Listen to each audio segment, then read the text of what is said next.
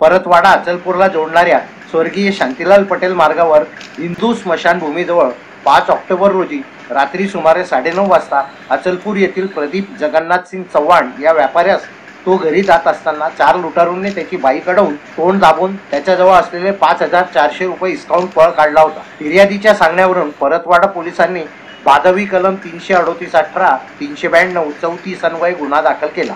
Police ठाणेदार संजय सोळंके व dB पथकातील police उपनिरीक्षक चव्हाण यांनी एकाला कांडली व एकाला देवमाळा परिसरातून अटक केली।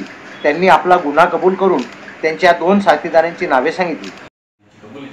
आणि इतर जे 2 आरोपी आहेत ते त्यांचा विचारपूस केली असता ते अजिंक्य कैलास संदाशू वय 20 वर्ष आणि शेख रेहान शेख युसुफ हे दोन्ही रेल्वे स्टेशन अचलपूर येथील रहिवासी असल्याचे त्यांनी माहिती सांगितली। आम्ही त्यांना अटक केली। गुन्ह्यातला मुद्देमाल 54 रुपये हा हस्तगत केले आणि इतरही काही घटना त्या परिसरात झालेल्या आहेत यापूर्वी आणि त्यांनीच केल्याची शक्यता नाकारता येत नाही। उद्या त्यांना माननीय न्यायालयात हजर करून आम्ही त्यांचा PCR मागणार आहोत।